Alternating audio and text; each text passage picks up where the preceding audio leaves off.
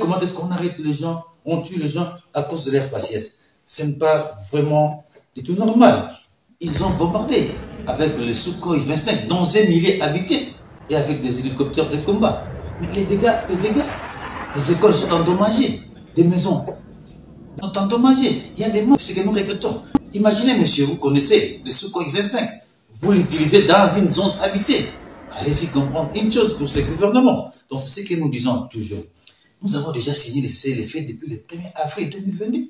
Mais c'est le gouvernement qui veut nous attaquer. Radio Ubumwe uyu munsi turi kuwa gatatu itariki 24 z'ukwezi kwa 11 umwaka wa 2022.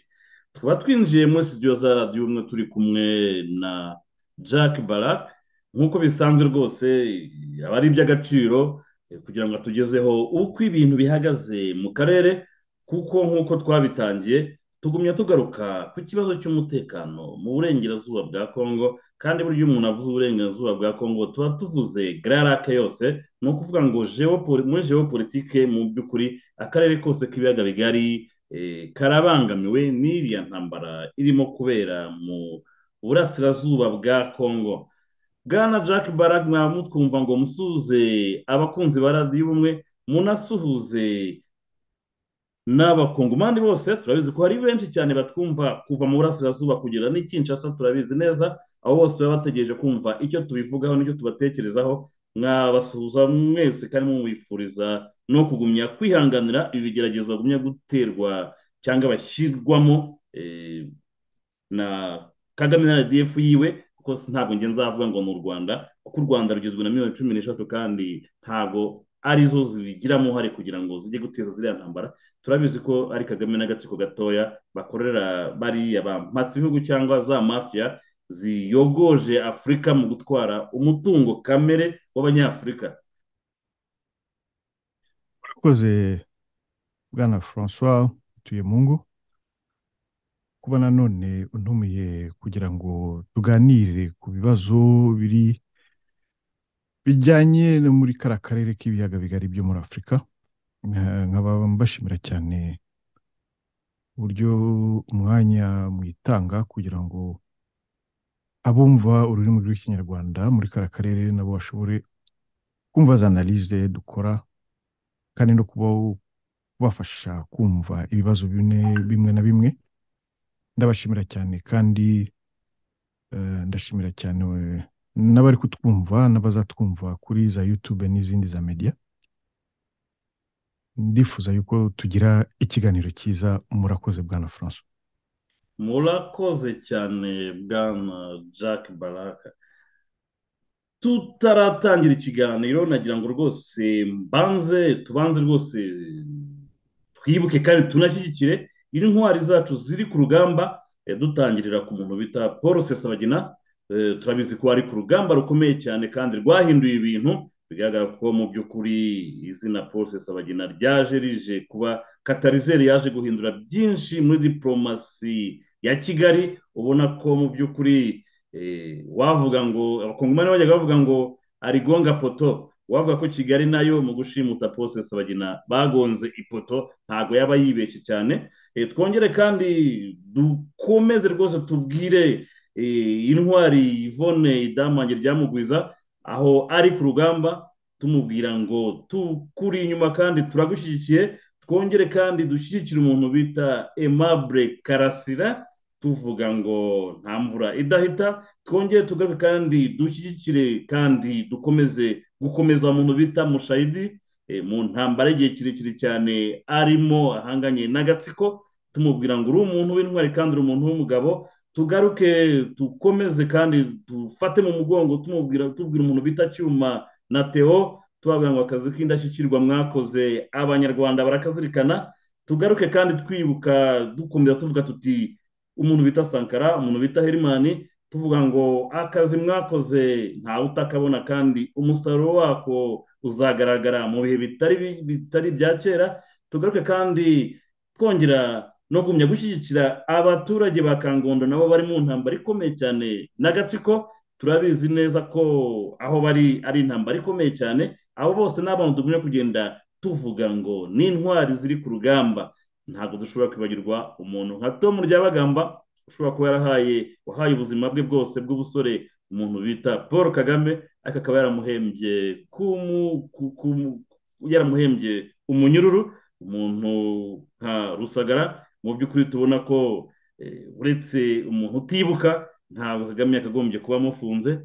Twongere kandi twibuke mutagatifu Kizito, tumenya kuvuga ngo ibyo wadusigiye, impanuro wadusigiye abanyarwanda tuzifite ku mutima kandi turazizirikana. Tugarukana nanone tuvuga tuti uwo bita Bahati, umusizi Bahati, ntabwo tuzi nimba ari muzima afunzwe se cyangwa se yarishwe, ariko turabizi ko ibyamubayeho byose biri agatsiko kabikoze. Twongere kandi dushyigikira umuntu bita Dr Christophe Kayumba, tuvuga ngo intambara ariho rwose turayishyigikiye, kandi nk'uko bajya bavuga ngo amaherezo y'inzira ni mu nzu. Turabizi neza ko intambara bariho bose ari intambara ikomeye cyane, kandi natwe turiho tuvuga ngo ikibazo ntabwo ari ugupfa, ikibazo ntabwo ari ugufungwa, ikibazo ni ugupfa nk'imbwa izina ryawe ntizagira ahantu ryandikwa. Ikibazo ntabwo ari ugufungwa, ahubwo ikibazo ni ugufungwa uzira ibyo wemera kandi uharanira ukwishyura ukizana kwa rubanda. Aribyo ubona ko mu gatsiko baba bafitiye ubwoba ko nta muntu wakagombye kwereka rubanda ibibazo bihari, kwereka rubanda uburyo bakagombye kuba bayobowemo. Banyarwanda, banyarwandakazi, rero tukaba tugarutse muri ino studio ya Radio Ubumwe tuje kureba no gusesengura ku bijyanye n'umutekano muke mu karere k'ibiyaga bigari, cyane cyane mu burasirazuba bwa Congo. Iki cyumweru cyashize twakomeje kubona urujya n'uruza rw'abaperezida batandukanye barimo bajya i Kinshasa, yaba ari uwahoze ari perezida wa Kenya Uhuru Kenyatta yagiye i Kinshasa, yaba ari Lorenzo wa Angola nawe yagiye i Kinshasa, yaba ari Ruto perezida mushyashya wa Kenya nawe yagiye i Kinshasa. Bigaragara ko cyane kandi hari hanateguwe inama yagomba guhuza abaperezida i Nairobi. Iyo ikaba Felix atarashoboye yarayikansorinze mu by'ukuri ko niwe bashakaga kugira ngo agire icyo aganira na Kagame, ariko Felix abonamo umutego, aravuga ati uyu mutego ntabwo mwawuntega, mwawuteze Habyarimana birakunda, njye ntabwo bikunda. Bashaka gutegura indi mishyikirano igomba kubera i Rwanda muri Angola. Felix aravuga ati mube mwitonze gakeya tubanze turebe, wenda bizaba ikindi gihe. Bigaragara ko hari ikintu Felix we arimo kureba, akavuga ati pas question, nta négociation tant que Kagame agifite RDF yiwe ku butaka bwanjye. I Kigali sinzi niba azanahakana kuko ntabwo bazasobanura ukuntu barasa M23 ariko bagahamba i Kanombe cyangwa inkomere zikajya i Kanombe. Ibyo ukuntu bazabisobanura ni ikibazo gikomeye cyane. Dukomeje kubona amafamiye no kudutabaza mu Rwanda, aho barimo gupfusha abana bakababuza gukora ibiriyo, bakababuza kugira abo baririra. Bigaragara ko mu by'ukuri ni kwa kundi bavuga ngo warabyaye urapfusha ariko ntiwarira, ntiwakora n'ikiriyo cy'uwo wabyaye. Bigaragara ko ni ikibazo gikomeye cyane. None nkaba navuga ngo bwana Jack Barak, nagira ngo ubaze uru rujya n'uruza rw'abaperezida barimo kototera Kinshasa bajya kureba Felix nyuma y'uko baba bateguye bimwe mu biganiro birabera hanze, ariko Felix akabonamo imitego, akavuga ati umutego Habyarimana aryamira barwuyemo njye ntabwo nzagwamo. Njye ni nako nabibona mu by'ukuri, kuko arabizi neza icyo barimo gupanga cyangwa kumushakira no kugira ngo azakore nka mistake, wenda asinye amwe mu makora amwe n'amwe nk'uko wari kuyashoboye kuyagurishamo Kagame, kuko Kagame we yamusinyishije ko azavanamo abahungu be i Rwanda, yongera kubisubiramo i Nairobi. Felix rero nta mpamvu yo kongera gusubira muri ibyo bihugu mu gihe babirangije. Nairobi Kagame yemeye kujya kubavanamo abahungu biwe, i Rwanda yemeye kubavanamo. Kuki basubira i Nairobi, kuki basubira i Rwanda? Kandi ibyo byose yari yemeye ko agiye kubavanamo. ariko tukaba tubona ko hari izindi ngufu ziri inyuma y'ibyo byose zipushinga bariya perezida bo mu karere kujya gushaka Felix, ariko Felix we akaba avuga Felix na timu yiwe ni kuvuga ko ari wenyine, kuko navuze ngo Felix ire bien entouré, ni umuntu ufite timu rwose ubona ko ihagaze bwuma, kandi kuva intambara yatangira kuko twabivuze, ari bo bari nanjye twavuze tubivuga tuti Felix diplomatikuma ahagaze neza kandi urugamba yarutwaye neza, mu gihe Kigali yashatse kumukurira ku rugamba rw'intambara ya gisirikare, ariko Felix akarwana intambara iri defensive kugira ngo abanze yangaje cyangwa akurura umwanzi mu ntambara ya diplomasi, naza amara kumukubitira mu kadeyi ahakoropye, noneho bagaruke kuri tere, noneho aho tuvuga urugamba rwa gisirikare. Ntabwo twigeze twibeshya bwana Jack Barak uko twabivuze, Felix yabikuze ko hakundi rwose wagira ngo radiyo Ubumwe yarayikurikiranye bihagije, kuko uko twerekanaga uko agomba kubikora kandi ko ari mukuri niko yabikoze. Yaragiye atunganya urugamba rwiwe rwa diplomasi, abonye aho rugejeje aragarutse ku rugamba noneho rwa gisirikare, agarukana indege zikomeye cyane, agarukana ibikoresho bikomeye cyane, agarukana n'urubyiruko rurimo gushaka kwinjira mu gisirikare ku bwinshi, aho ubona ko umugabo avuga ati na miliyoni y'abasirikare nzayishyira ku rugamba kandi nzabaha ibikoresho, ariko uwo mugabo, uwo mudikitateri ushaka kudikita uko tugomba kubaho, uko tugomba kwitwara, ntabwo tuzamwemerera. Ni iki mubivugaho uru rujya n'uruza rw'abaperezida, kandi tuba tubizi neza ko baba batitumye, bafite abandi bantu babwira bati mugende mumubwire gutya, mugende mugerageze, kandi byose tubona ko ari gushaka kugira ngo barebe ko basova Kagame na clique yiwe, kubera ko ubona ko game bakinnye nkuko twavuze tuti bajugunye amakarita hejuru, Felix aroba bwana na seti, bivuga ko games over, nkuko nakoze mbivuga nti buri mujenerali wese agira urugamba rwa nyuma rwana, yarutsinda akaba marshal, yarutsindwa agapfukama. Mwari bivugaho iki bwana Jack Barak? Urakoze bwana François. Icyambere ni cyo mpora nsubiramo, ni revendication za M23 nizihe. Nicyo cyambere, M23 par rapport y'izindi za organisation zihari cyangwa se za mouvement politique zihari muri Congo batandukanye he. Kubera iki M23 ariyo yagombye gufata intwaro kugira ngo ikore za revendication ifite, kandi tukaba tuzi neza ko muri Congo hari za organisation nyinshi cyangwa se za mouvement nyinshi nazo zifite ibyo zishobora kurevandika. Kubera iki ari M23 iri gufata intwaro kandi ukabona iri guteza ibibazo muri karakarere? Rero iyo ugiye muri zo mpamvu niho ubona aho position ya guverinoma ya Congo naho guverinoma ya Congo ihagaze. Ntabwo M23 yagombye kugira ntuza un traitement de privilège, ko ariyo yonyine yagombye kuba traité différemment par rapport y'izindi za mouvement zihari muri karakarere. Rero ugasanga motivation na appui navuga n'imbaraga M23 ifite, ugasanga ari RDF y'u Rwanda. Ukareshaka rero kumenya impamvu RDF ariyo iriyo inyuma ya M23, ukagera ukabyumva. Rero guverinoma ya Congo irabizi, niyo mpamvu muri za negociation zose zabaye hari ibyo bumvikanyeho, kandi kuba Felix Tshisekedi adashakana no kujya muri aya manama nuko ibintu bumvikanye bigomba kuba d'abord mise en application. Mu bimwe tujya tubyumva, c'est très clair, basaba yuko za rebellion zose zigomba kudepoza intwaro. Za rebellion zose rero tuzi intwaro zari zidepoje sauf M23. Rero akaba ariho ikibazo. Ni mpamvu guverinoma ya Congo ivuga iti ntabwo dushobora kunegosya n'abantu bari kwica abaturage, bari gutera abantu, bari kuzana intambara mu gihugu, ngo twicare nabo tunegosye n'abandi, kuko abandi bashize hasi kandi twaranegosye nabo bemeye gukurikiranuza les accords basinyanye ariko kubera iki M23 yo ikomeza kuzana izo ntambara zose hariya muri kara karere. Urumva bwana François, niho hari ikibazo gikomeye cyane. Motivation y'iriya ntambara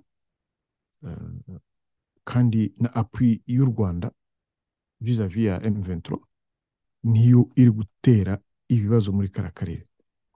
Rero iyo umuntu agize amakuru yo muri kara karere asanga abantu barambiwe.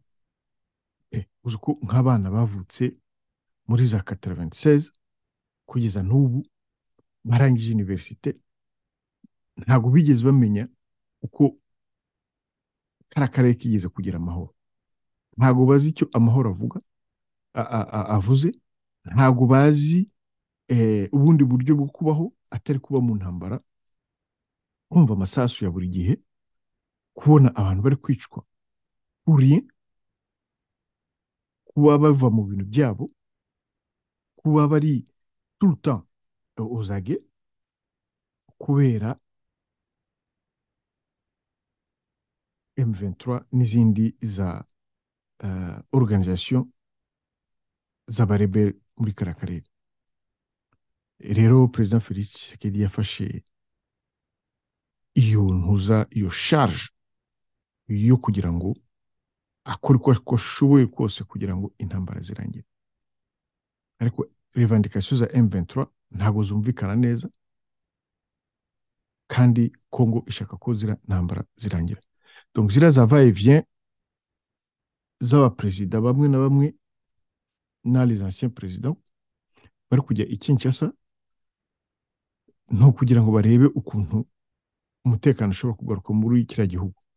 Ariko nta kintu bimaze mutabwiye umuntu uri gutuma umutekano utaba mu karere kugira ngo ahagarike, cyangwa se mushire sous embargo, yaba ari politique, yaba ari diplomatie, cyangwa se embargo militaire des armes kugira ngo iriya ntambara ihagarare. Donc pression ntabwo yagombye kujya kuri Felix Tshisekedi kuko ntabwo ari we uri guteza ziriya ntambara. Pression zagombye kujya kuri abari guteza ziriya ntambara. Rero bikaba bitumvikana impamvu abantu bose n'ubushobozi bafite batari gusaba agahugu gatoya kugira ngo kareke gushotorana muri kara karere. Yego dushobora kumva ko hari des enjeux zihari nini, ariko les enjeux zihari ntabwo zagombye kuba gukorwa muri cadre ya ziriya ntambara. Hari ubundi buryo abantu bashobora gukora de business cyangwa se gukora des échanges commerciaux muri kara karere batanyuze nécessairement mu bintu by'intambara. Hakazamo ubwumvikane, hakazamo trust, hakazamo organisation, abantu bakicara, abaturage bakabaho neza, bakakora nabo za business zabo, buri muntu akagira inyungu ye. Ariko urakubona ko harimo ibintu by'ubujura bwinshi cyane, ibintu bidafite sens humain, ibintu bitari kureba vie y'umuntu. Umuturage wo muri kara karere yabaye sans valeur, nta gaciro bamuha. Ukabona yuko ibyo bintu vraiment ntabwo dushobora gukomeza kubisupport. Icyo dushaka no kugira ngo amahoro agaruke muri kara karere, kandi ndumva ariko na President Felix Tshisekedi yiyemeje, akaba ari byo yiyemeje kugira ngo ashobore guha nanone une vie normale abaturage bo muri Est ya Congo. Donc effort zose ziri gukorwa ubu ngubu ziri kujya muri iyo sens, surtout effort ya gouvernement ya Congo iri kujya muri iyo sens. Ntabwo Congo ishaka kunegosya n'abantu bari gutera rwaserera hariya muri kara karere.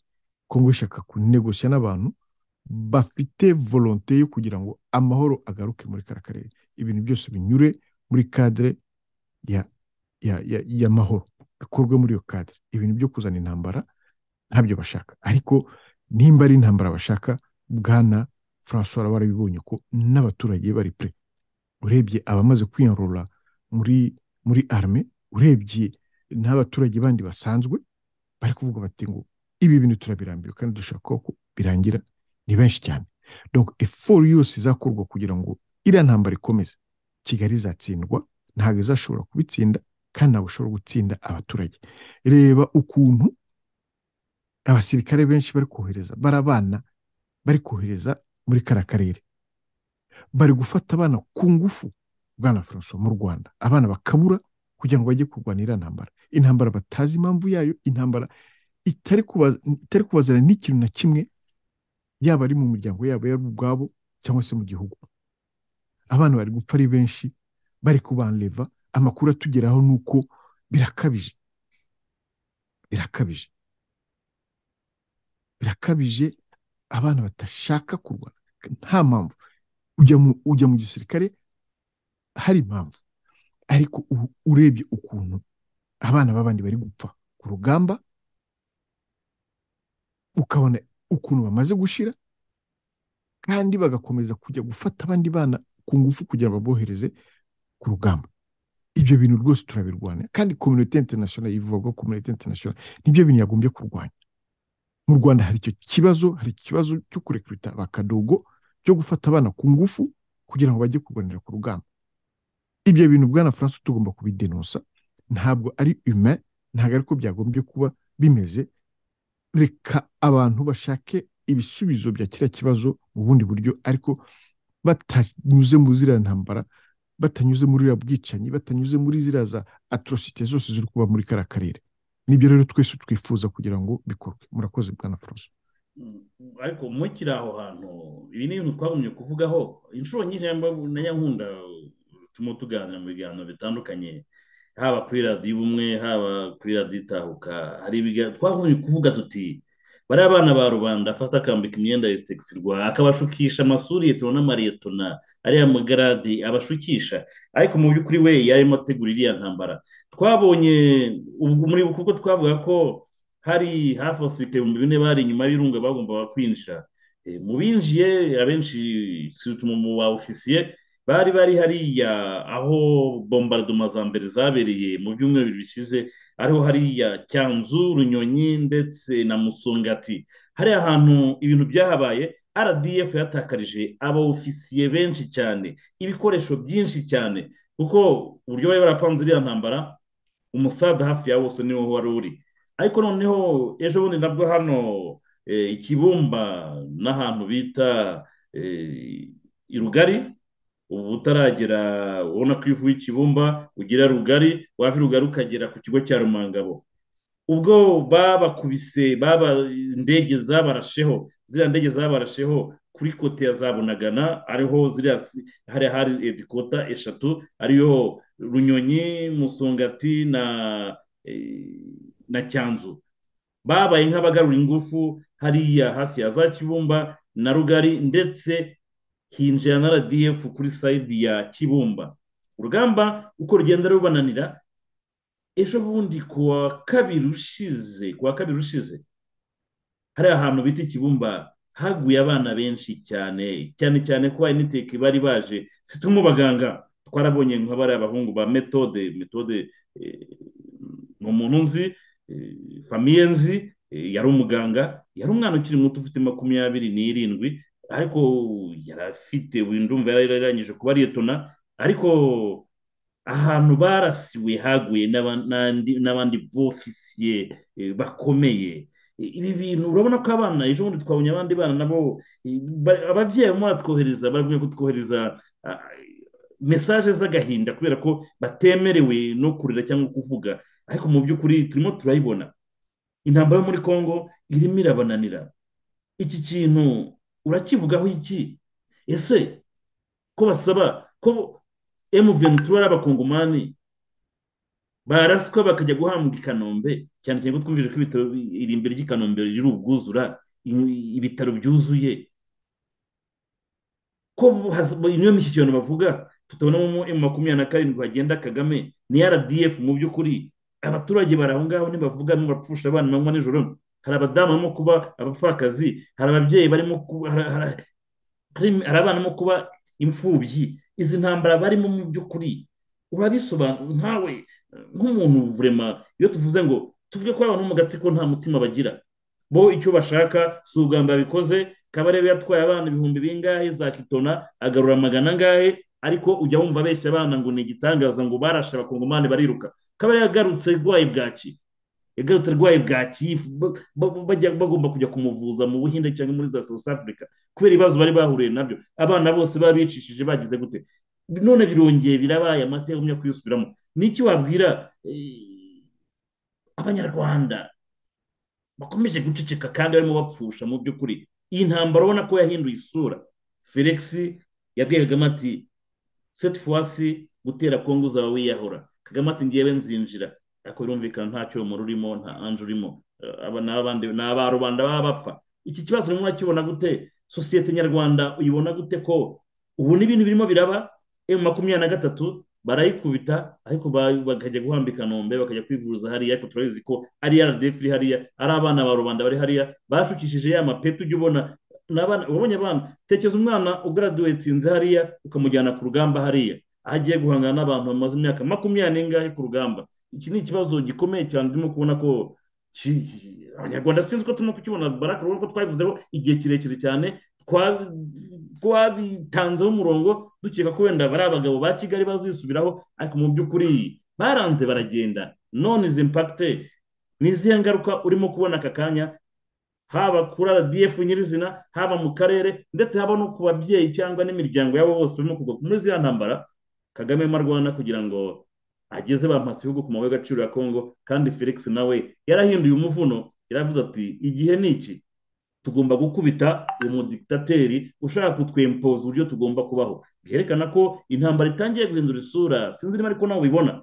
Ndabona intambara itangiye guhindura isura, uburyo Felix arimo kwizamuramo. Urabona ko afatiye demitere, abakina foot barabizi, Felix afatiye demitere Kagame, nta hantu azamukwepera. Bwana Jack Baraka.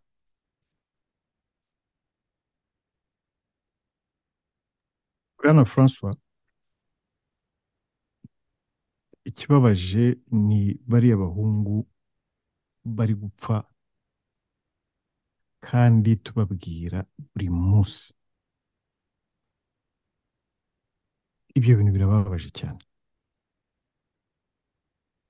Ntabwo nzi ukuntu cyangwa se ubuhe buryo cyangwa se mu ruhe rurimi umuntu yabyira bari abanyarwanda bari abana yuko kujya kurwana muri Kongo ubu ngubu ni kujya kwiyahura.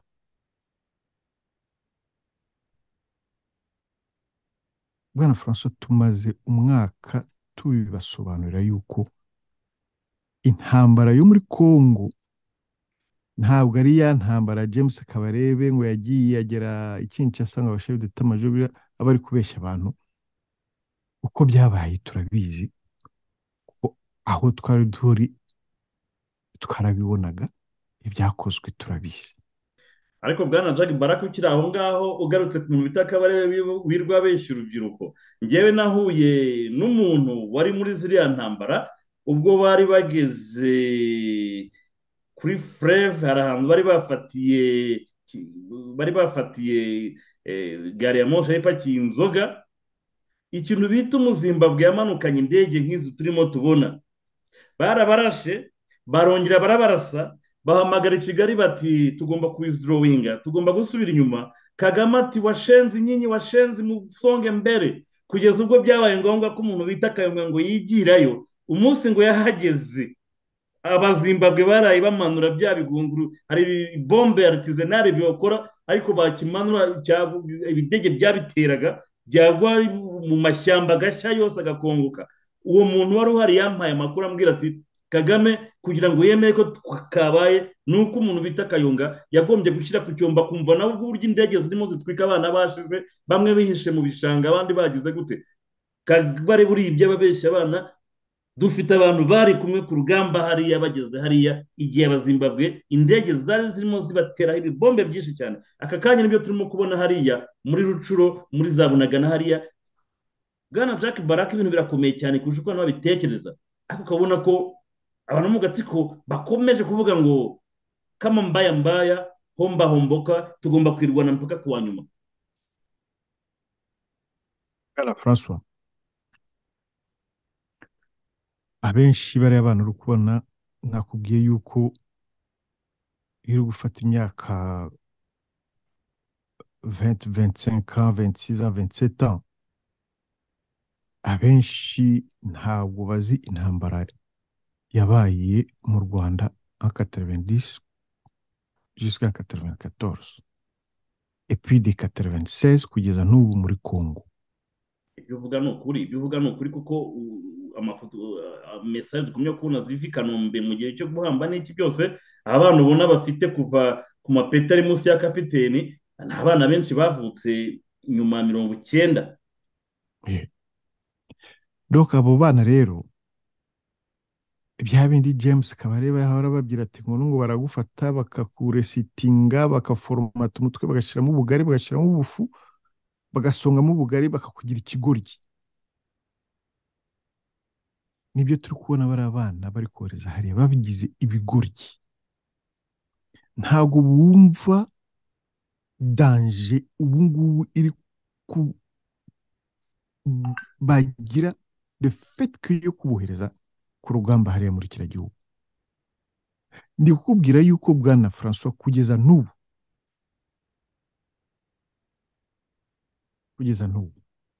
ibyo armée congolaise iri capable yo gukora ubu ngubu nta nubwo biba byagera kuri 10%. Ibyo abakongomani bashobora gukorera abanyarwanda muri iyi ntambara ntabwo nta muntu n'umwe kugeza n'ubu ngubu wari uyabyimagina. Bwana François, muri 94 ibyabaye mu Rwanda, igihe babyiraga abazungu bati ngo no hashobora gupfa abantu benshi, iriya ndege nimuyirasa dore ibintu bizashobora kubaho n'ibi hashobora kuba ibintu byarabuze hagati mu gihugu, nyabuna ibintu byo gushaka kujya muri direction ntimubifate. Ariko kubera yuko dufite communauté internationale qui s'en fout complètement ya valeur y'ubuzima bw'umunyarwanda, itaye kugera ku cyo bashaka kugeraho, hapfa miliyoni hapfa ibyo ntabwo bareba. Wa mugani ngo abari gupfa ni inyenzi, abari gupfa ngo ni ibisimba, abari gupfa ngo ni ibishishi, abari gupfa ngo ni intozi, abari gupfa ngo nta kintu bibabwira. Kagame rero akaba yarakomeje muri iyo ideoloji, muri iyo maniyeri yo gutekereza yuko ashobora kohereza abana b'abanyarwanda ku rugamba igihe ashakiye nk'uko abishaka. Ndikubwira ko mu gifaransa bavuga ngo l'histoire se répète. Congo situation irimo ubu ngubu, esprit iri muri Congo ubu ngubu, ngewe nasaba yuko u Rwanda n'abana b'abanyarwanda bakisha bugufi bakavuga bati reka turebe ubundi buryo bwo kuresolva ibi bibazo. Biri kugaragara yuko inzira bafashe ari échec, ntabwo bazashobora gutsinda iyi ntambara muri ubwo buryo, ahubwo bari gutegura indi 1994 muri kariya karere. Nta kindi bari gutegura, ni icyo ngicyo bari gutegura indi 1994 muri kariya karere. Rero bwana François, twebwe tukaba dushinzwe kubera ko tuzi amateka yo muri kariya karere, ibyabaye mu Rwanda, ibyabaye mu Burundi, tukaba dushaka yuko bitaba muri Congo nanone. Ariko twasanze yuko ibyo bibazo biterwa n'umuntu umwe, bituruka ahantu hamwe. Rero akaba ariyo mpamvu tukubwira urubyiruko rw'abanyarwanda cyangwa se rw'abavuga ururimi rw'ikinyarwanda hari iwacu hose muri kara karere k'Amasisi za Rucuro hariya hose za Bunagana ukagera za Rubavu ukagera na za Musanze aho ziraza teatre zose de guerre ziri kubera habyira urubyiruko ruri aho ngaho yuko muri un danger kandi danger ikomeye yuko mugomba gufata vos dispositions iyi myaka 30 yose ishize ntago mwigeze mugira ubuzima normal igihe kirageze kugira ngo mutangire gutekereza kugira ubuzima normal mwebwe bari kurekrita mu Rwanda ngo babohereze muri Congo ntago muzavayo muri bazima ndabibabwiye pe ntago muzavayo muri bazima yego kujya gupfa muri Congo ariko ugapfura imbwa aho kugira ngo upfire in cause upfire in raison igaragara Bwana Jack Barak ukiri aho ngaho ndakeka ari kuwa kabiri uyu ushize ku gitero kimwe kuri flap imwe y'indege hari ikibumba hari umusozi bita kuri Hehu ndakeka 82 barahaguye ni ikindi kintu gikomeye abantu bagomba kumva ikindi umuntu bita Congo aka kanya Felix yazamuye ingufu z'igisike ku buryo buteye ubwoba nibyo kuva mu kwa gatatu bibuka tubivuga tuti Kagame na bakabari basuze sitimye Congo bakeka ko ari ya yindi ya kera aka kanya za score 25 already zamaze kugera mu gihugu za Charles de Combat hafi 500 ibyo nibyo already igihe Felix yavuga ati Kagame ibugiye gukora gutera Congo ni ukwiyahura barabagabo ntago basobanukiwe Congo igeze ku gipimo aho igeze ishobora guhita imanukira rimwe nta minsi 2-3 bamara bataragera i Kigali ariko ukabona ko bashobora ngo banze bakururire muri Congo umunsi ubona ko Felix kirimo gushaka arimo kuba kurwana nabo muri ku butaka bwa Congo ariya ntabwo ugomba kuvuga uzamuka kubita ariko hasigaye ko noneho wenda Kagame avuga ati nanjye ndinjiye kama mbaya noneho hakaba icyo twita contre attaque kandi manuka direct meme ni Kigali barimo barabibona umuntu wibitseho score 25 already hari n'izindi tutarimo kuvuga score 50 nakanga nahoze numva zimwe zishaka kumanuka ubona ko Felix afite imbaraga yibitseho Charles de Combat 500 zirimo ziramanuka ziri mu nzira zigenda byanateye ubwoba abanyamerika nubwo babonye ko hari za livrezo zimwe zabaye confisque ngo banze baziverifie n'iki nuko barimo kubona ko Felix iri ya Kigali avuze ati maison de sande biragaragara cyane ko rwose nta gihe byamufata kuba niri ya Kigali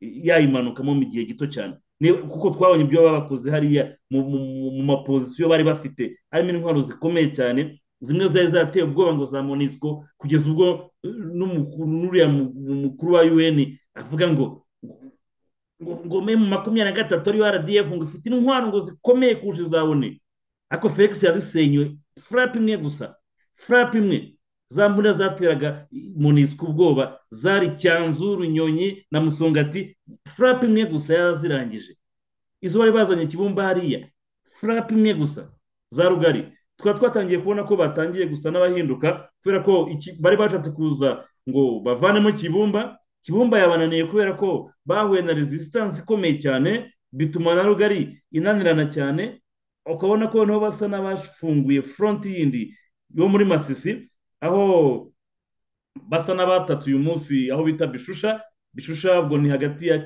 ni ku nzira ku muhanda uvigo mu mujya Kicanga aho ni muri Masisi abahazi neza murahabona uko bameze ariko ubona ko gushaka kugira ngo bakonturune bajye inyuma mu mugongo wa Goma kuko urumva umaze gufata Masisi neza wazarya hejuru yo mu Isake irya misozi yose nuko ureba Goma neza ariko nkeka ko nabo barimo kuyibona na FARDC irimo kuyibona kubera ko za drone zaraje kandi zitangira amakuru ku gihe. Nkaba mvuga ngo iyi ntambara ko irimo kugenda ihindura amasura kandi Kagame akarushaho kugenda yiyahura, kandi Felix akaba yavuze ati no pas question de négociation, Kagame agifite abasore be ku butaka bwanjye.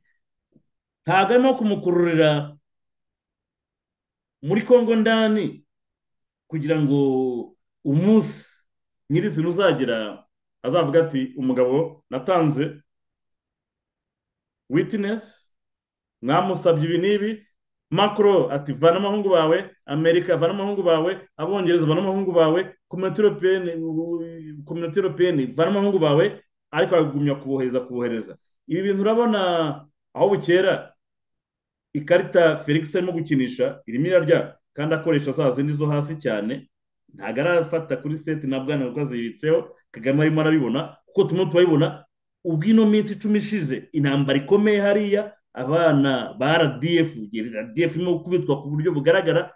Kagame amaze iminsi 10 atari mu gihugu, arimo tamporiza, arimo aragorobereza ahandi hantu, tanto muri francophonie, tanto muri G20, tanto muri Katari, arimo aragorobereza ahantu kugira ngo ataba hafi aho ngaho. Ibintu nabivugaho iki bwana Jack Barak mu gihe arimo kugumya kohereza abana ba rubanda barimo kubitirwa hariya? ni ukutamenya u Rwanda neza. U Rwanda ruri mu maboko rw'abasponsoru ba Paul, niho ruhagaze. Niyo mpamvu Kagame ashobora kwipermeta kujya muri ibyo. Gusa ureba agahugu kangana kuriya, perezida wabo akaba ari uri muri za G20, akaba ari we muri za hehe hose.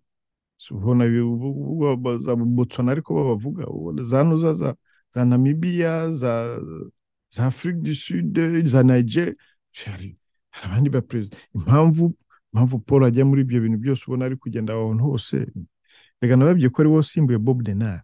Ubu ni Bob Denard officiel, donc bamwambitse ikoti rya perezida. Uri kuri mite bwana. Ushatse kumbwira ko noneho mu by'ukuri abana b'abanyarwanda bari muri amburera cyangwa bambitswe imyenda ya RDF mu by'ukuri ni abamerisoneri, twavuga ngo ni abacancuro ku buryo bweruye mu by'ukuri? Bwana François, igihugu cyitwa u Rwanda ni igihugu gishinzwe kwantrena abamercenaires bo gutera imvururu muri kara karere. Bakaba bafite mushefo w'umumercenaire bambitse imyenda wa perezida witwa Paul Kagame, ntubishake ubundi buryo. Akaba ari kimwe n'uwo mercenaire twitaga Bob Denard, abandi babaga muri za Comore. Kubera ko formule zahindutse, donc babonye Bob Denard mushyashya officiel ku mugaragaro, kandi uzi ko ubu ngubu nta soni bakigira. Donc baravuze ati no, kubera iki kari agahugu tutakagira agahugu, tukajya tukerekana ko ari agahugu keza kameze neza, ariko tukajya tugakoresha kugira ngo kajye gatera imvururu muri kara karere. Ona agahugu n'aga perezida kabo. Mu Buganda niho bari gutera ibibazo. Tanzania ntabwo bafite relationship nziza. Burundi ni kimwe, Congo ni kimwe. Gusa wumva uwo muntu arepresenta iki kugira ngo agire ibibazo n'abo bantu bose? Kandi ukabona akaza akicara mu bantu akaganira nkaho ari umuntu ukomeye cyane, utera abantu ubwoba nyine bigezaho. Ariko yahuye n'umwana. Ariko bwana Jack Barak, wabonye ko muri Katari bamuteye umugongo, nta muntu ugishaka kwicarana no kuvugana nawe? Hari ahantu yari yicaye, abonye ko yari yegeranye na perezida wa Turukiya. Perezida wa Turukiya rwose yarahindukiye yiganira na mugenzi we ku rundi ruhande. Kagame ntabwo bakimushirishinga nk'uko twari tubizi. Oya, bwana François, ari comfortable. Ifo kumenya ninde uri kumwe na Kagame. Erega ntabwo biruhije kubibona, urabibona. Ntabwo ari nkubwiye ko ni Bob Denard. Kagame ni Bob Denard. ariko icyo yibagiwe ni ukuntu abantu bavuga Felix ngewe muzi ni generasiyo yanjye, muzi tukiri abana, muzi ise ari kurwana politike, muzi ikinshasa bari kwanga yuko abantu bagura za journaux za opposition. Njye najyaga kugura iyi journal ya opposition mbere kuri permanence kugira ngo nyisome. Donc Felix ntabwo nubwo umushobora kuvuga ati ngo ntabwo yakuriye muri milieu ya resistance. Ni umuntu n'amashuri ahari kuri Bruxelles kuri aeroport abapolisi akabashiramo akabakubitamo inguma akabarambika hasi. C'est un guerrier. C'est un guerrier. Afite apparence ya un homme pesé, mais c'est un enfant, c'est un monsieur wakuriye muri opposition kandi igihe kirekire. Donc le jeu de coude, les coups bas, les coups frontaux, les, les coups qui viennent du dos, izo zose arazizi. Donc ce n'est pas Kagame uzaza ngo atangire kumukinisha. Ntabwo ari Kagame.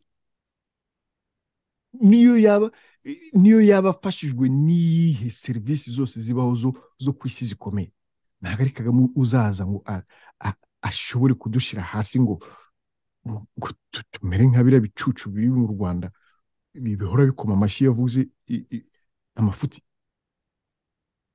Bwana François, nous on a été formés, twebwe twabaye formés hano mu mutwe physiquement kandi na vision. Twanyuze muri byo bita l'épreuve de feu. Donc ntabwo ari babandi bari kuzana bazana ngo bashize hari ku ruhande. No. Bwana François, Felix ndamuzi, abari kumwe nabo ndabazi, nabivuze hano bikiri kare byose bitari byatangira. Muri kwibeshya ngo tumaze ngo perezida ngubu ngo muri Congo umeze, muri kwibeshya. Ntabwo Felix n'abakongomani uko bameze ubu ngubu ari abantu ngo Kagame azazana none atongeye gukinisha. Iyo amahanga atangiye kubyumva, atangiye kubitekerezaho, ndakubwira ko no muri Equateur ejo bundi habaye inama muri Equateur yo kugira ngo barebe ukuntu bashobora kuranforsa izi actions ziri gukorwa ubu ngubu. Umenye yuko abo muri Equateur bararakaye ukuntu Kagame ari we waje kugira ngo avaneho ubutegetsi bwa Mobutu ukuntu bwari bumeze, kandi Kagame azi neza ukuntu Mobutu yamuhaye iyo comfort. Yaba ari Mobutu yaba ari Kagame. insere ndibuka ko rwose intambara nta iranagera Mobutu yakiriye Kagame. Ayo ni amateka yanditswe, bigaragara ko Mobutu yari influence par bari babisenga Imana, yumvaga na koze zabo, kandi Mobutu yari umuntu wahabyara Imana, ariko yakiriye Kagame. Bwana François, Kagame yaje muri Congo, nge ndabyibuka ntari mpari ndi kubibona, abantu baravuga ati uyu muntu, permettez-moi l'expression, bamutoraguye he? Yarameze nka mayibobo. Ndabyibuka kuko n'ifoto yiwe ndayifite asuhuza bati uyu mayibobo bayivanye he? Ariko hari umuntu twari turi kumwe nawe, ndamwemera kugeza n'ubu nubwo yigendeye, yavuze iriya mayibobo ntimuyisuzugure. Il disait vrai. Ati ngura mayibobo ntimuyisuzugure. Et il disait vrai. Bwana François, nkubwiye ko l'Équateur est derrière les actions qui vont être menées kugira ngo amahoro agaruke muri kara karere. Amateka uko yabaye, uko Kagame, uribuka mu butavuga ngo on m'a poignardé dans le dos. On m'a poignardé dans le dos. Ntabwo abakongomani babyibagiwe. Kandi ndi kubivuga kuri radio. Kagame ashatse yareba ubundi buryo bwo kuresolva iyi problem, kubera ko ikibazo kizaba ni après Kagame. Abanyarwanda bazaba considéré comme muri kara karere, kubera ko histoire ya Kagame iri kurangira muri iyi periode. Bo bati ngo l'assassin revient toujours sur son lieu de crime. Nibyo Kagame ari gukora, ariko umenye yuko impamvu babivuga ni kubera ko ushinzwe iperereza ryo gufata l'assassin abamutegereje sur le même lieu de crime. Rero Kagame nawe turamutegereje, kandi amenye ko population abakongomani bose ashize hamwe, yaba abatumva rumwe na perezida, ariko kuri iki kibazo twese turi hamwe yuko umutekano ugomba kugaruka muri kare karere byanze bikunze. Ntituzibagirwa amateka yabaye bwana François. Tuzakora uko dushoboye yuko ibyabaye muri 94 mu Rwanda ntibizabe muri Congo. Ariko kubera ko Kagame ariyo metode akoresha kugira ngo ashobore kugera ku cyo ashaka, ntabwo bizashoboka. Rero ntabwo bizashoboka. Congo ntabwo izareka ko ibi byabaye muri 94 biba muri Congo. Iki nanone bwana François hari igihe bikomojeho, nibiba necessaire igihe nikigera, l'armée congolaise ira jusqu'à Kigali.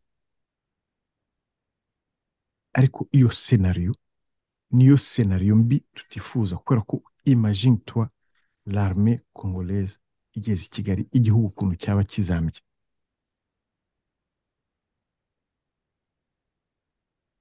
Rero nkaba nsaba abanyarwanda yaba bari muri guverinoma, erega bafite amaso, bafite amatwi, bafite n'ubwonko, kandi bazi kubona ibihe aho bigeze.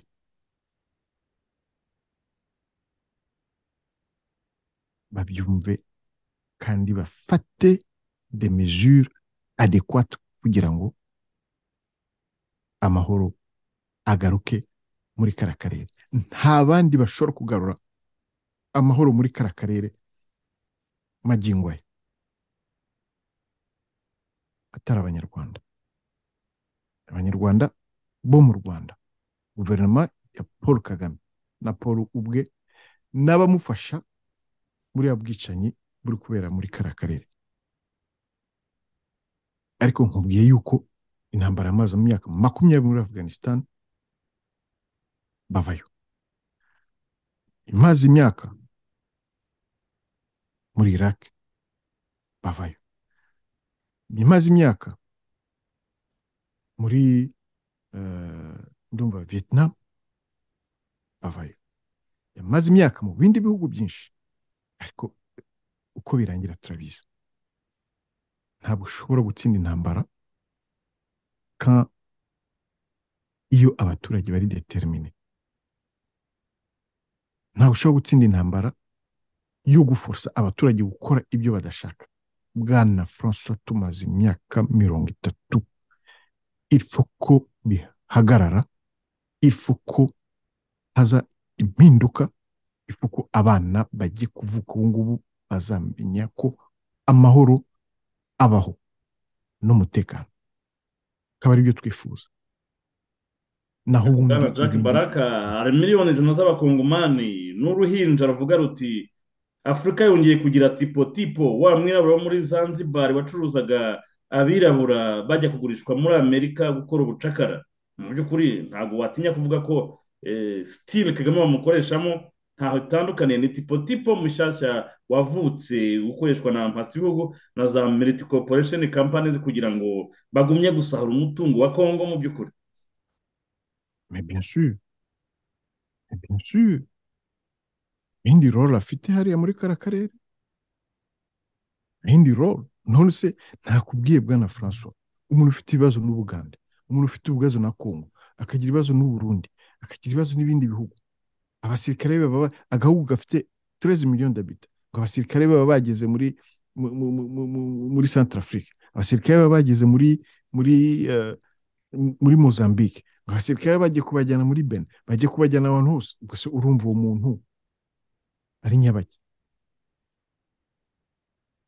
nakubye ko ari Bob Denard, ahubwo Bob Denard ko twari tumuzi ibyo yakoraga nibyo uriya mutipe yasigaye akora. Ariko byumvikana cyane niba nk'iyo style akoreramo, niba noneho asigaye aforoma abamersoneri, bivuga ko ubundi ufite kompanyi ya sekirite ku ruhande uforoma n'abajura benshi, amabandi menshi. Noneho uko umutekano ugenda uba muke kubera amabandi menshi waforumye, abantu bagaruka gushaka security muri kampani yawe. Bigaragara ko mu by'ukuri ibintu bituma kubona mu karere byose uriya mugabo abifitemo uruhare, kandi cyane cyane ko twabonye ko ari nitace n'uriya mugabo muri Mauritania, niba umwibuka, washakishwaga ku isi yose akaza kwiroturuva yibera i Kigali afite na passport diplomatique y'u Rwanda. we niko kazi ka Kagame, ni umucancuro. Sinzi impamvu n'abari abandi baperezida baba bari gutega igihe iyo ari kujya mu gihe negotiation. Felix ntabwo azabijyamo.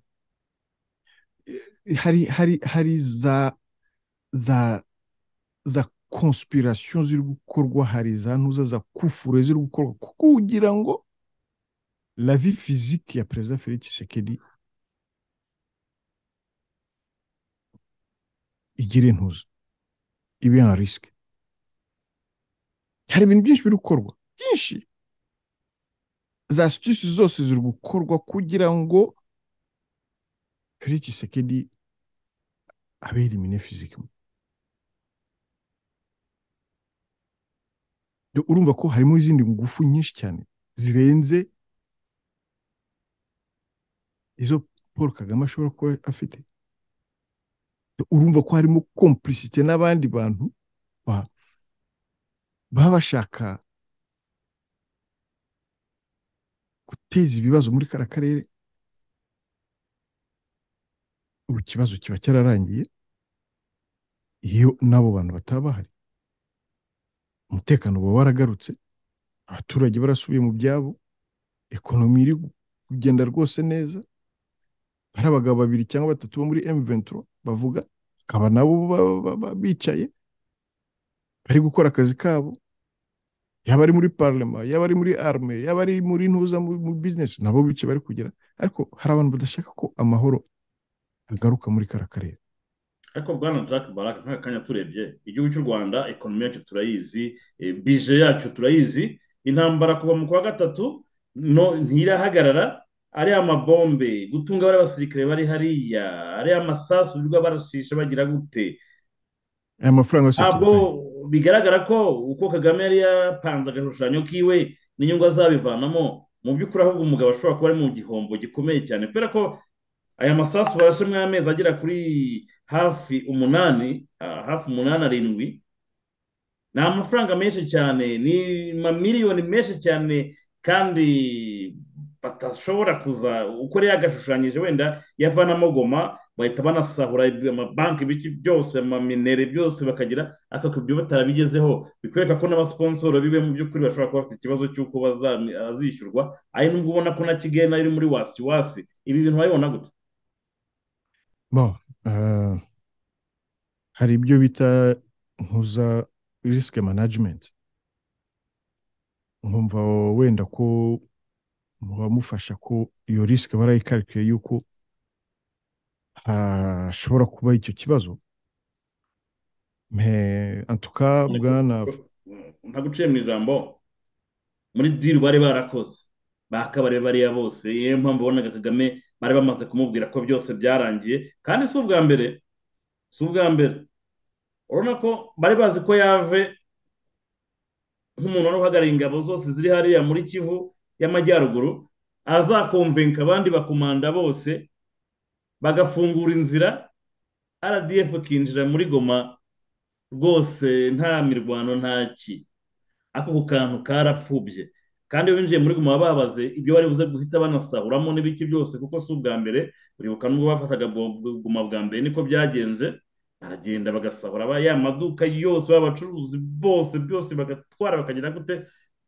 Ariko ukabona ko mu by'ukuri ya mana ya Felix nyine yigize umuntu udakurikirana ibintu, ariko Kagame yaratunguye kubona yave baramuvumbuye Goma atarayibahereza mu ntoki ngo bigambe intsinzi mu by'ukuri, kandi ukabona ko byagize impact ikomeye cyane. Ibyo twavuga tuti ngumya kubivuga ngo Kagame nta gisirikare agifite, na kera ntacyo yari afite, uretse ko afite amanyanga yo gukomvenga kugira gute wenda akagenda bagatanga ruswa ahantu, barangiza kuzirika abantu bose wakaza arasa ati ndi igitangaza. Birumvikana rega nawe bakuzirikiye umuntu. Felix yashoboye gukontorona ambargo baramufitiye, yigezaho ibikoresho. Kagame we agumya gusinzira azi ngo we n'abarobiste biwe Kongo nta bikoresho, twe tuzahanyura turi muri pozisiyo yo hejuru, bari muri pozisiyo de faiblesse. Ari wabonaga rwose memu n'uriya mukuru wawo ni memu na MONUSCO bari konvenki ko Kagame ngo afite ibikoresho rwose na UN na Kongo idashobora gupimirwana nabo. Ariko babonye ko Felix yaje umunsi umwe agakubita nk'uko Abi yabikoze, ubwo Abanyamerika batangiye kumuzanaho chantage, yambaye inifomu ajya ku rugamba akubita abantu amanywa tureba n'ibiki byose. Ibi byose ubona ko bamatse ibigo ari ukuntu babasona mu diru nabi. Kagame cette fois-ci ukuntu bari yabibaze, kandi kuko byarashobokaga iyo yafataza kuvumburwa umushinga wabo bari kuwugiraho. Bwana Jacques Baraka, akazi gakomeye President Felix Tshisekedi yabanje gukora ni ukumenya systeme iriho deja n'abayirimo na position zabo, kuko byari ngombwa kumenya impamvu ziriya ntambara zakomezaga kuba, kandi ukabona abantu bari gutera ahantu bakahafata fasilima kandi hari abasirikare. Donc ibyo bintu byareveye ntuza curiosity kuri Perezida Felix Tshisekedi kugira ngo yibaze impamvu ibyo bintu biba. Baza gusanga yuko hari abantu benshi bari kuri payroll y'abasponsor b'i Kigali bafatanyije. Donc bisaba yuko Perezida Felix Tshisekedi yagombye kurestructura arme y'igihugu, gushyiraho abandi bantu bashyashya. Leta yo guforma abandi bantu bashyashya bifata igihe, hanyuma ababaye identifiye ko ari bo bari des éléments batumaga ibyo bintu biba gutyo, atangira kubavanamo. Akaba ari niyo mpamvu uri kubona ko ibintu byafashe iyi direction n'abaturage nabo bakaba arabyemeye. Ikiza rero muri ibyo byose bwana François ni uko ubu ngubu nta Felix Tshisekedi afite abaturage hose bashobora kumubwira icyo ari cyo cyose. Urabona perezida wo mu Burundi afite nimero ya WhatsApp, umuturage rero wese ushobora kumwoherezaho message. Nuko urumva ashyizeho uti ikomeye cyane imubwira amakuru. N'uri mu giturage ari hose abonye umuntu uri suspect aramubwira ati ngo hano hanyuze umuntu umeze gutya, adakeneye ko ibintu binyura muri za office biki byose. Ariko Kagame ntayafite ariko Felix afite nawe za rezo nyinshi cyane zo kumugezaho amakuru. Donc ntabwo ushobora kurwana intambara uyu munsi nk'uko wayirwanaga ya 20 ans, ya 15 ans, ya 10 ans, ou bien ya 5 ans. Urumva iyo nuza rapidite biratangaje cyane kubona rwose iyo urebye ukuntu aba FARDC kuntu ziriya ngabo zipanze, ukabona uburyo buriya Kibumba bari babanyuze inyuma kugira ngo barebe ko bafashe Kibumba, Rugari na Rumangabo byari kuba babikatinze off, ariko ukabona ko mu by'ukuri mu mapozisiyo yaba ari za Kibanza mu by'ukuri FARDC strategically urugamba barimo barukora neza, nta kintu kigeze gihindukaho, ahubwo uretse ko bari abagabo ba RDF bakandiraho ugasanga ni beto, noneho bakadeburda ukaba wakumva wenda batungutse Masisi n'aha, batungutse n'aha, ariko mu by'ukuri atari uko bapushinze babandi ya mire bahuye nayo ya resistance. Bigaragara ko RDF mu by'ukuri iri mu gutungurwa kwinshi cyane n'ingabo za Congo batigeze batekereza ko byashobokaga, kandi koko mu by'ukuri muri mind za Kigali Kabarebe bumvise bavuga ngo twarabarashe ngo turabarasa bakiruka, ariko ntabwo ariko bikiri. Bwana François, FARDC ntabwo iri gushyiramo effort nyinshi cyane, ntabwo yari yashyiramo effort nyinshi cyane ku buryo yavuga ngo iri kurwana na kapasite maximum.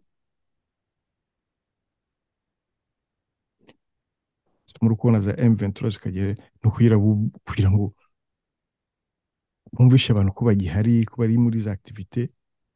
Mais Bwana François, kankubwire impamvu izi za negociation zose ziri kuba, kankubwire ikintu, impamvu izi za negociation zose ziri kuba no kugira ngo evite ya ntambara ya karabutaka, no kugira ngo iyo ntambara ibe evite. Ariko nibigera kuri point aho bati ngo ibi bintu turabirambiwe, umukino turawurambiwe, Bwana François, ndakubwira ko FARDC izereka akantu, ndakubwiza ukuri, kandi Bwana François tumaranye igihe nta kintu nigeze mvuga hano kitabaye, nta kintu na kimwe nigeze mvuga hano kitabaye. Bakomeze bakinishe FARDC nkuko wabivuze, James Kabarebe bavuga. James Kabarebe bari abantu uzi ko, reka nkubwize ukuri, je vais te dire la vérité, uzi kugira ngo James Kabarebe agire Kinshasa, iyo IDPS itamwemerera kugera Kinshasa ntabwo bari kuhagera.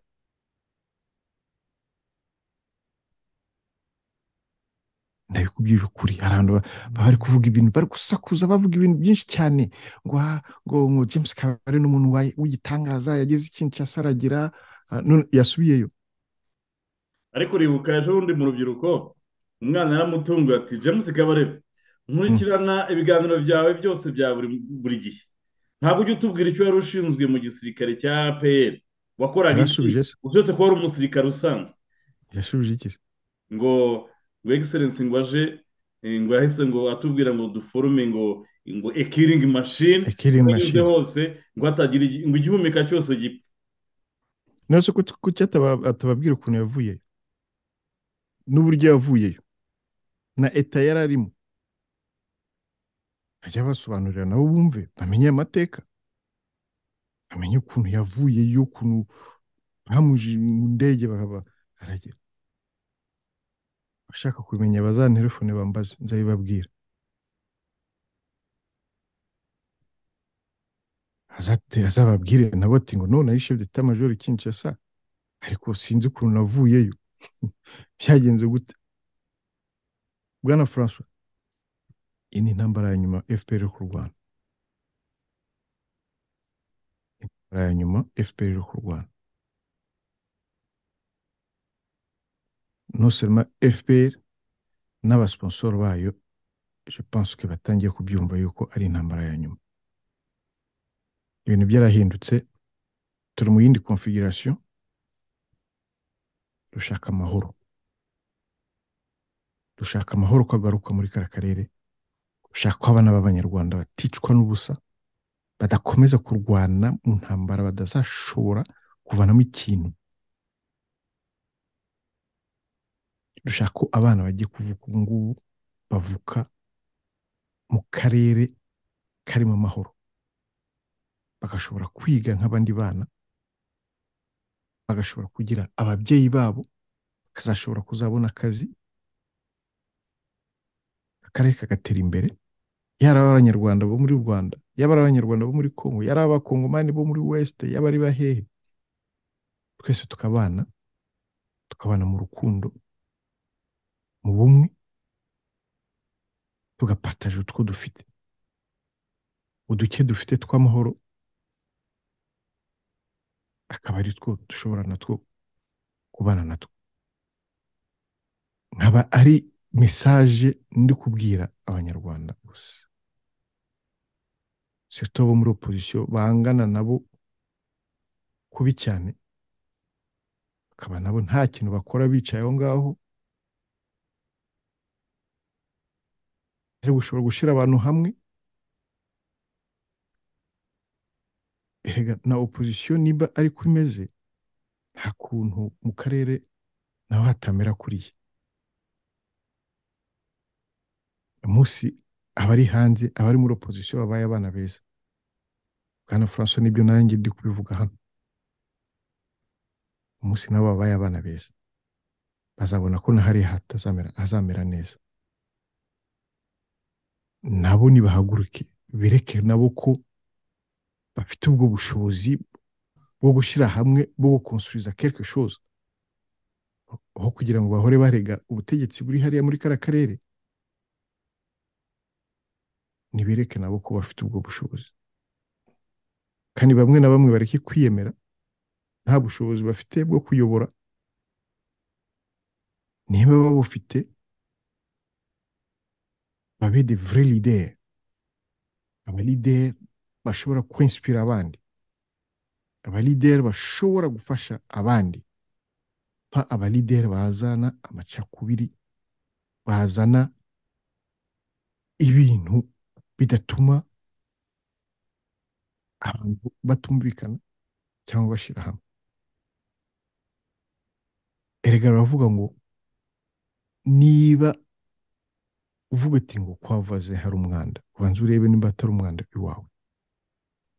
Umwanda rero ubanze ukubura iwawe, maze ugende utange isomo ku bandi. Impamvu ibintu byose biri gutinda nuko yaba ari opposition, yaba ari pouvoir, harimo ibibazo. Reka rero bwana François dufashe urubyiruko kumva yuko hari ubundi buzima, hari ubundi buryo bwo kubana, ko hari ubundi buryo bw'ubutegetsi. Umwana umaze imyaka 30 kugira ngo amenye ikindi kintu atari des atrocités, atari ubwicanye, atari amacakubiri, atari kubeshya, atari ubugambanyi, atari iki, ibyo bintu byose umwana bikuranye imyaka 30. Reka dufungure irindi shuri ry'ubuzima, ishuri rituma abantu bakoresha ubwenge kugira ngo abantu banezerwe, ishuri abantu bakoresha ubwenge bwabo kugira ngo habe development, yaba ari social, yaba ari economique, politique agira indi sura muri karakarere bwana François. Intambara turi kurwana nayo ya mbere ni y'ubugoryi. Intambara ya mbere ni y'ubugoryi, y'ubucucu, yo kwiyemera. Ariko ndashimira bwana François Perezida Felix Tshisekedi simplicité yagize calme yagize, urumva, nta muntu atutse, nta muntu ashotoye, ariko kubona ukuntu ari kurwana intambara alese. Abantu bagira urugero bavuge bati dushaka iki, ni wowe buryo dushobora gukoresha kugira tugere ku byo dushaka. Ntawe ushaka kugera ku mahoro ubwawe nawe utazana amahoro tout autour de toi. Tu ne peux pas donner ce que tu n'as pas. Niyo ntambara dufite bwana François, y'ubugoryi, y'ubucucu, yo kudakunda abandi. Iyo ntambara nitutsinda, iriya Felix yatangiye, uzabona ukuntu bizamera nka tapi. Abakongomani bamaze kumva ikibazo. Equateur n'abandi bose, nubwo ba Martin Fayulu bari kwiyopoza kuri perezida, ariko urumva discours paraporo y'ikibazo nimwe. Ntabwo Martin Fayulu azagenda ngo afashe imbunda ngo arashike, no. Abantu bashire hamwe kugira ngo kira kibazo kirangire. Naho nasoza bwana François, kandi nkabashimira cyane kuba mwora muntumira kuri radio Ubumwe, ariko dukomeze dufashe urubyiruko kugira ngo ntibakomeze kuba lesherakano ba James Kabarebe, ngo abaforomate, ngo abarisitinge, ngo abashiremo ubugari, ngo bibagire basi na banyine. Bana ntimuzibagirwe uwababyaye ngo mwite ubugari, ntimuzibagirwe igihugu mugomba kurwanira, ntimuzibagirwe impamvu mugomba kurwana. Igihe kirageze kugira mu byumve. Ufite ubwo burenganzira bwo gufasha abategetsi bwanyu kugira ngo babyumve. Mugire amahoro kandi mukomeze mukomere. Vous êtes les futurs de demain. Kandi mumenye ko tubakunda, nubwo baba bohereje ku rugamba mugapfa kuriya, tuzakomeza tubakunde kubera ko tuzabarwanira mu kuri kugira ngo ntimukomeze gupfa nk'ibimonyo. Murakoze bwana François, basubije ijambo. Murakoze cyane bwana Jack Barak, rwose usoreje n'ahantu heza cyane mu buryo rwose numva ko hari ni message nziza kandi ikenewe. Iyo tuya tubwira ngo birababaje cyane kubona dufite sena itagira ikivuga, dufite abapariroma itagira ikivuga kandi bahembwa amamiliyoni atabarika, dufite abajenerali hafi 56 batagira icyo bavuga, dufite abakoroneri magana angahe batagira icyo bavuga, kandi babona ko igihugu kirimo korekwa, mu by'ukuri kirimo gukururirwa imivumo, ko buri utangiye kwicisha abana ba rubanda. Hari ababyeyi bari mu miborogo, hari amafame ari mu miborogo, hari abapfakazi barimo kwiyongera, hari imfubyi zirimo kwiyongera, mu gihe twisanganiwe n'ikindi kibazo n'ubundi igihugu cy'u Rwanda n'igihugu gikennye cyane. Ariko tukaba tuvuga tuti uko bizagenda kose umucakara azibohoza, uko bizagenda kose uwarenganyijwe azarenganurwa. Aho mvuga ngo banyarwanda nyarwandakazi, ntabwo tugomba gutega ibizava i Burayi cyangwa ibizava hehe. Abanyarwanda nitwe tugomba kwibohora, tugomba kwishakamo ibisubizo, tugomba guhaguruka tukuvuga ngo ikibi ni ikibi, pe importe uwaba yagikoze, pe importe uwaba yakivuze, yaba ubwoko yabavamo, yaba idini yabavamo, yaba akarere yabavamo, kuko tubizi ko Kagame na FPR bazagenda, ariko u Rwanda n'abanyarwanda bizahoraho, kandi abanyarwanda bazabana umutwa umututsi. Kiriya gihugu ni gakondo. Abanyarwanda bazabana n'abarundi, abanyarwanda bazabana n'abatanzania, bazongera kuba n'abakongomani ndetse n'abagande. Kagame na FPR babishaka batabishaka, ariko ikiruta ikindi tumwe tubwira abantu muri FPR, turabizi ko harimo abazima barimo batifuza biba bikorwa, ni muri baseke turabizi, ariko kugumya kurebera, hari igihe bazaba batagifite umwanya wo kwisubiraho kubera ko birimo kuza. Twarabivuze, byaje babireba, tubibabwira kugira ngo turebe ko byibuze baburizamo intambara barimo bategura, ariko ukabona ko bo bahisemo ikibi, ariyo choice mvuga mbi bafashe, ariko mu by'ukuri buri munyarwanda wese azishyura. Turimo turayivuga kandi bazayibona, kandi tuvuge ngo nyuma ya FPR, nimba bamwe muri FPR batisubiyeho, dufitanye urubanza, kandi nkeka ko hari ibyo bazabazwa n'abanyarwanda, kubera ko izi mfu za hato na hato, izi ntambara za hato na hato, nkeka ko abazazibazwa. Kandi ikigaragara cyo ntabwo ari kera Idi Amin yarebye umuntu bita Nyerere ati uriya ari febre, nzanamwikubitira musange n'aho ari mutere igipfunsi mu knocking down. Ariko muzehe yazamutse na sabasaba, baherutse abasirikare baherutse Idi Amin abwira Maria Mungu ngo najye kuorganiza abasirikare zambarana naye hose ngo araje, ngo agiye jinja. Ariko mu by'ukuri yafashe indege, nuko yagiye ntiyongeye kugaruka. Banyarwandakazi, basore bana bato murimo koherezwa muri ya rugamba, mumenye ko nibikomera Kagame azafata private jet ziwe ashyiremo cyomoro wiwe, anje n'umwuzukuru n'inshuti za hafi bagende, ariko mwebwe muzaba muri ku muriro. Murimo murabona indege ukuntu zirimo kubatwika, ntacyo murwanira uretse Kabarebe na Kagame ku nganda zabo n'abampatsibuku na mafia bakorera kugira ngo barusheho kunyunyuza abanyarwanda. Mwebwe bakabashyira muri izo no sense ngo mugiye kurwanirira igihugu. Ntabwo urwanirira igihugu ujya guteza ibibazo mu kindi gihugu, kuko ibi byose mugiye kubyishyura. Akaba tuvuga ngo Banyarwandakazi, uwumva ko bitamureba, njye namubwira ngo buri munyarwanda wese, yaba ari mu gihugu yaba ari hanze, fagitire niza ya Felix na FARDC n'abakongomani, buri munyarwanda wese azishyura. Utibeshya ngo sindi mu gihugu ubwoko bwa nyine burimo gutegeka, ariko nakubwira ngo witonde, kuko nyuma y'ibi byose hazaba urubanza.